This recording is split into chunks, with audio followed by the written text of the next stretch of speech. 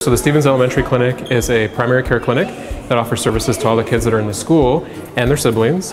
We found, and this has been found all over the country, that offering care in a school setting will save what people call seat time. That is, that they'll get kids to stay in their classrooms for more time during the school day. The fact is that if a student is not feeling well or is having some sort of challenges mentally even, what that can do is that's going to cause them to miss school.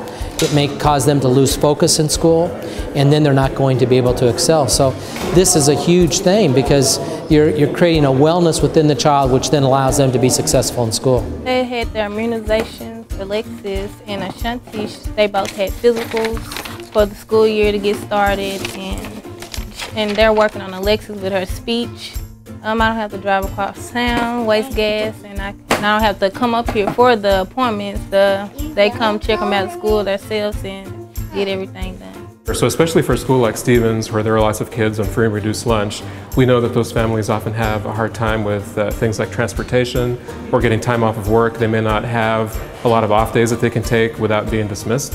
So this is particularly helpful because it helps them stay at work and helps their kids stay in school. That way, for our clinic hours that are usually 8 to 5 Monday through Friday, this provides a little bit more flexibility for those students to be seen and not to have to take off a whole day. It is a great opportunity at Stevens Elementary to not only have primary care in the clinic here, but to partner with Preferred Family Health Care, New Beginnings Behavioral Health Services, and the Point Outpatient Behavioral Health Services, so the children can also receive mental health services right here on this campus. Again, not leaving school in order to get the health care they need.